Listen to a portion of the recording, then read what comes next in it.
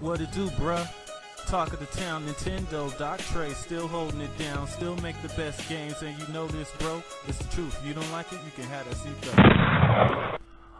Wow, this is crazy. So I'm gonna talk about a topic that a lot of, probably most of you guys don't know about. So when 4K TVs first came out, they were 8-bit panels, and there was no need for them to be any more than 8-bit because HDR was not available on these TVs.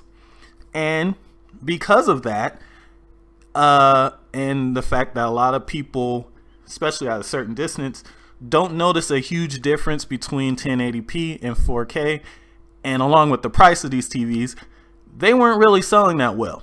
Well, when HDR came, which pretty much required a 10-bit panel,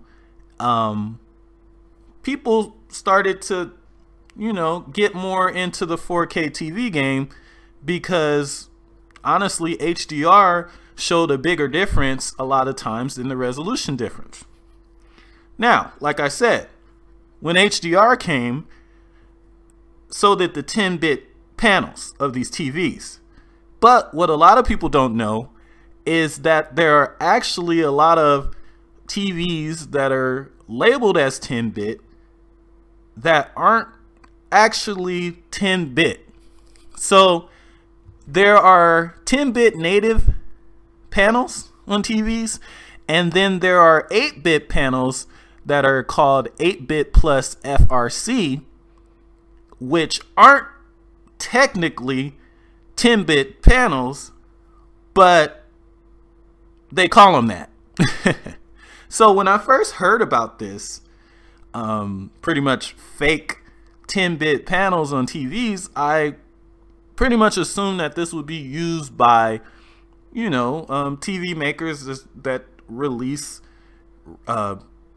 cheaper 4Ks, like compared to everyone else. I was expecting, like a Hisense or a TCL or a VZO. I was expecting them to use those because, to save money, and their TVs are significantly cheaper than everyone else's, and I understand. Because honestly, the average person probably couldn't tell the difference to begin with. But then I found out that Samsung is using one of these 8-bit plus FRC panels for their Q90T. This is their flagship 4K TV for 2020. And it's not even using a true 10-bit panel? Are you serious? Now, they're definitely looking to cut costs because last year's flagship from Samsung, the Q90R, actually does use a 10-bit panel, a real one. So this was definitely a cost-cutting measure. But still, this is their most expensive 4K for the year, and it doesn't even use a true 10-bit channel.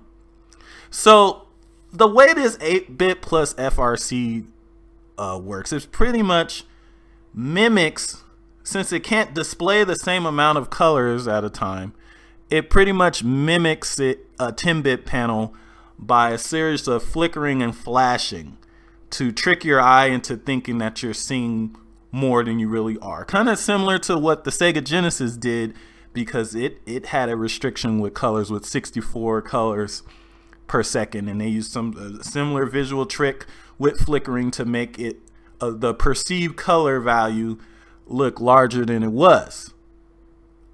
But this is Samsung's flagship TV, 4K TV for the year. But actually, I bet you their 8K TVs is probably not even 10-bit either. But that's crazy. Just the amount of, I used to really I loved Samsung TVs, and if you would have asked me a year or so ago, I would have gone with a Samsung TV. I was holding out for Dolby Vision, but apparently that's not going to happen. But now I'm glad I switched. It's too many things. No Dolby Vision. The game mode looks terrible compared to the competition.